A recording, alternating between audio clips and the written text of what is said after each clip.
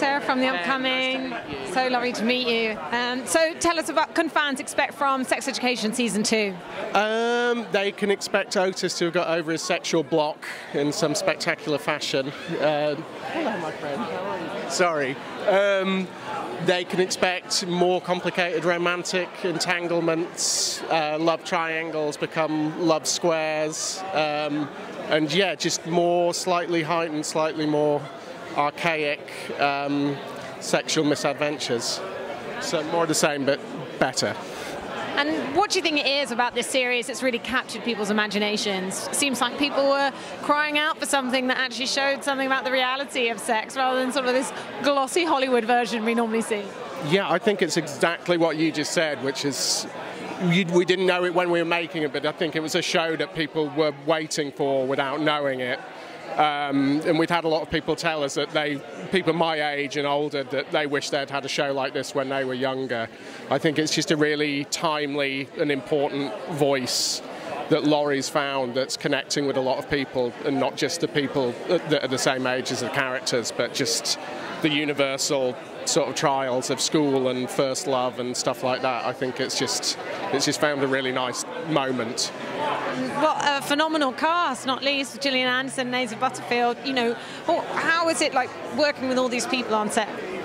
Yeah, a dream. I think because it sort of spans, it's quite a deep ensemble, and so the experience ranges from sort of incredible, I won't use any words I shouldn't, but veterans like Gillian, who's like one of just the best around, and then a large amount of total newcomers who's just graduated from drama school or who'd been found by Lauren, our casting director, whose first time it was on set, and it all sort of leveled out where they helped each other get to an amazing level of sort of naturalistic but really impressive performance.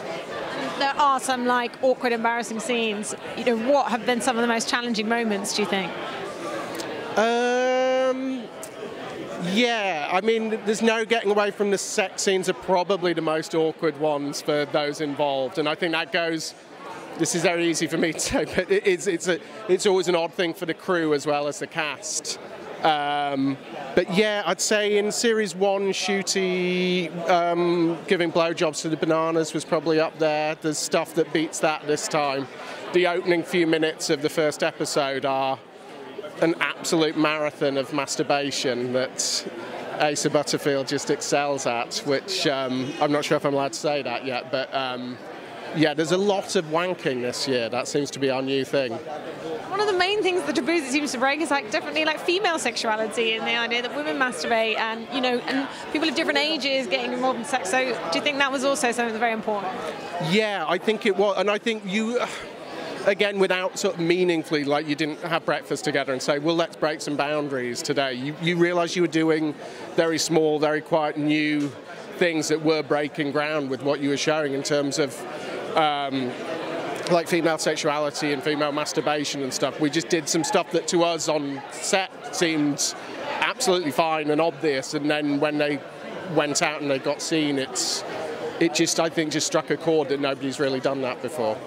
Do you think streaming services like Netflix are really opening up the kinds of things we can do with TV in contrast to film? Sort of play around with these more quirky ideas that you might not necessarily see in a movie?